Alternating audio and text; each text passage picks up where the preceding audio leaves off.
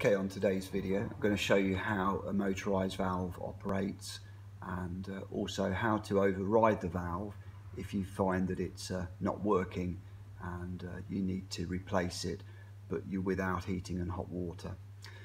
So a motorised valve such as the one we've got here, which is a 2-port valve, there's a motor inside the valve that opens the valve and allows hot water or heating through to your circuit. And the valve is operated by an electrical signal from a time controller, and so when the time controller calls for heat, the valve should open and it allows the hot water through the valve and into the system.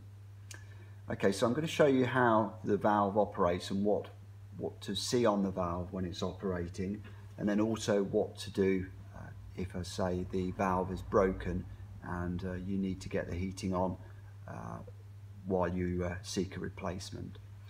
Okay, so I'm going to turn, I've got a regular time clock here, so I'm going to turn that time clock to the on position, okay, and then I'm going to show you what happens to the valve when that time clock is in the on position.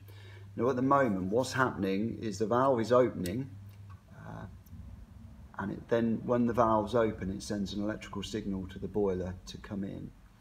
Okay, now this lever below here, when the valve is open it's free, and I don't know if you can see, but it's free to move backward and forward. So if I leave it to the right in the open position, the valve is letting water, the motor, sorry, is allowing the valve to let water through into the system. But I'm going to turn the heating off now, and you watch what happens to the little lever here. It closes the valve.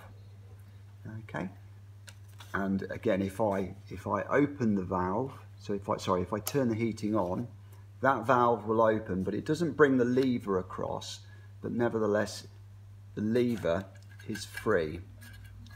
Okay, again I'll just do that again, so I'll turn the heating off, watch the lever, it closes. Now if the motorised valve's broken, when you turn the heating on, that valve doesn't open and the lever is fixed, it won't move left and right. Okay, so if you find that that's happened, all you need to do while you seek a replacement is just pull the lever over to the right hand side, and there's a little lip that you can hook the lever round, and that will allow the valve to manually be open.